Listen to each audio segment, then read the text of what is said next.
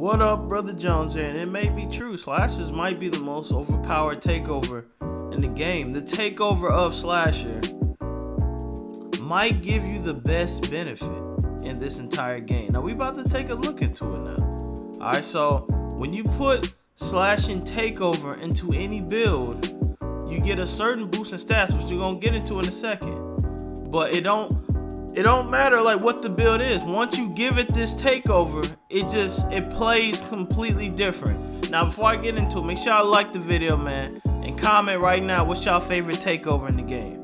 If you disagree, you think another takeover is more overpowered, put it in the comments right now. I'm going with slasher takeover, hands down. It's the most overpowered takeover. And you about to see why. I'm about to break everything down for y'all. I'm about to break what exactly is upgraded once you get takeover in a slasher. Because a lot of people just think it's just drive and dunk, but it ain't. So let's take a look. First, you get a +10 to drive and layup, a +10 to drive and dunk, and standing dunk. Then what the thing you don't realize, you get a +5 to mid-range and three-pointer. So you're getting +5 to your three-pointer too. If you ever notice your slasher can shoot suddenly when you get takeover, it's because you just went up +5 on your three ball, which is very toxic. Like, people don't even realize that. Like, if you have like a 65, it'll go to a 70. You have a 70, it'll go to a 75, which makes it dangerous along with your drive and dunk and your drive and layup and your standing dunk. Another stats, ball handling goes +10. Draw foul, that's cool for rec. But look at all this +5. You even get +10 on offense, you get +5 on defense, steal, and all this. So basically, all these categories you're getting upgraded. You're getting shooting boost, dunking boost, and you're still getting, you know, ball handling. And then you gotta we're gonna get into the mechanics of slasher too. And of course, it messes with your vertical. You're gonna get a +10 on your vertical, a +10 on your strength, and a +10 on your speed. So your speed of ball is increasing a lot when you get slasher take. You ever notice how much faster you are? That's why no matter if you a center, you an interior finisher, interior force, a finisher, a playmaker, a offensive threat, you getting all these benefits with your current stat line. Which to me, if you look at all the other ones, you getting, you know what I'm saying? Now this is from 2K Lab. Shout out to 2K Lab. I'm a member. You know what I'm saying? What's up? What's up? I'm a member. Y'all, this is toxic. This makes the slasher not only super athletic, but probably the most overpowered takeover in the game. Now let's get into the mechanic. All you gotta do as a slasher is hop step, as you already know. As a slasher, you ain't gotta do much but hop step and drive and dunk. Now this is a two-way slashing playmaker, the epitome of slashing. This build right here, if you playing with this build, you already know. Everybody already went against these and played against these. These muds don't really take too much skill to dominate with because it's so easy. All you have to do, literally, you can run ISO, get Pro 5 to the paint, hop step, and most likely they're gonna leave one of your boys open. If they don't, little boy, look at that Michael Jordan dunk. Look at that Michael Jordan dunk. Oh my goodness. You saw that Michael Jordan dunk. But that's how it is, bro. Literally, if I drive in the paint, it's buckets. Look at this. Get out the paint, bro.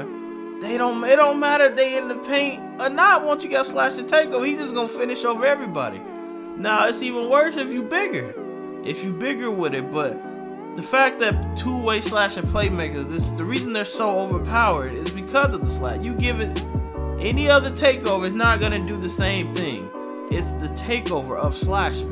The slasher takeover gives you blow-bys, makes you finish bull layups, increases all your hop step gathers and euros and all that, and then it just makes you just an unstoppable guy.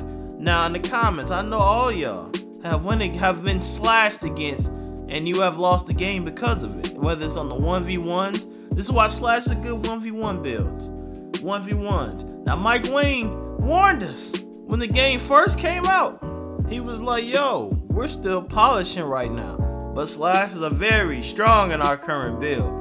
probably need to be nerfed a little, if anything. Well, guess what? You never nerfed it, and it's still very toxic. Now, of course, the weakness of every slash and takeover normally is they can't shoot. Now, you got the offensive threats that are half slasher, half sharps with this takeover, and that's the #1 reason they're so overpowered. Because look, what they can't be stopped. You can shoot. They already got a high 83 ball.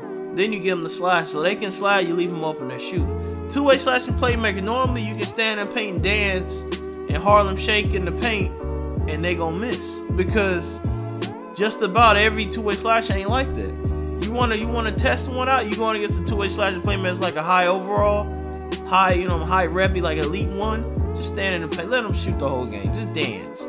I guarantee he gonna try to run in that paint anyway and hop step you and try to reverse layup you. You know what I'm saying? Them only it's always those, bro. You know how many times I'll stand in the paint, I'll sit there and do some kind of backflip or something, and they'll still drive, try to reverse layup, and they'll still somehow get it off. They will still somehow, and it'll be a slashing playmaker. You don't even gotta be a pure slasher. I ain't even seen no pure slasher in the park really, besides interior forces, because it's like I don't even see the point of them.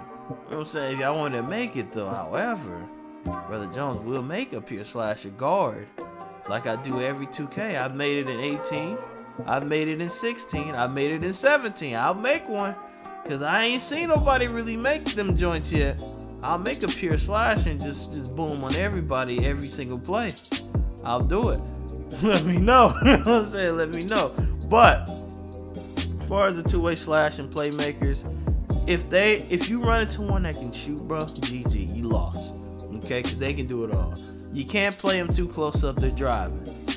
You can't, you know what I'm saying? If you give them space, it's over with. So now let's get to interior finishers. Interior finishers are toxic in a way because they're like a big center. They're normally undersized centers, but they got crazy vert.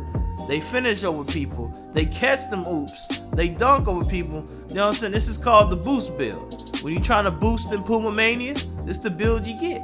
I know some of y'all made this build, didn't you? Some of y'all made this build just to boost in Puma or that dunk, whatever that thing was called, Dunk Fest.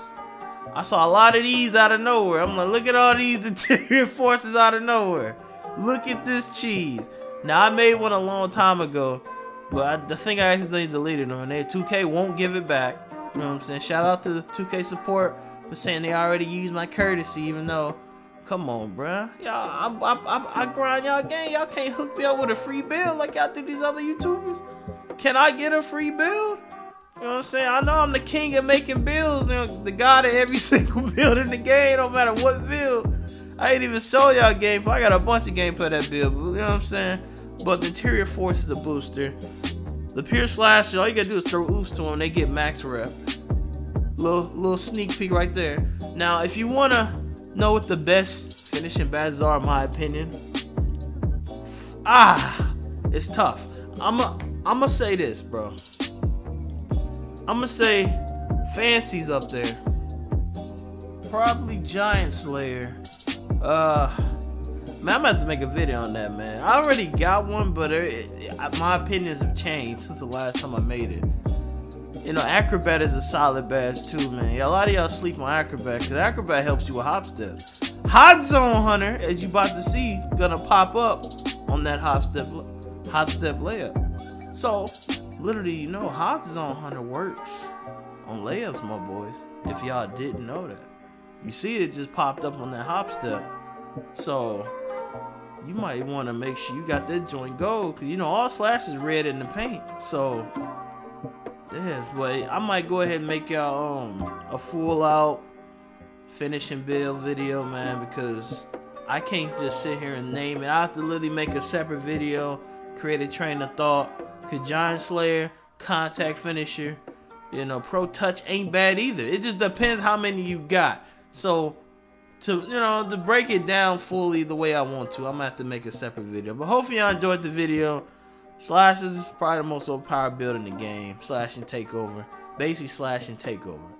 If the dude can shoot, which if I can shoot with a 50 3-point lock. Ain't no reason you can't shoot with your slasher. Till next video, I see y'all then, man. Peace.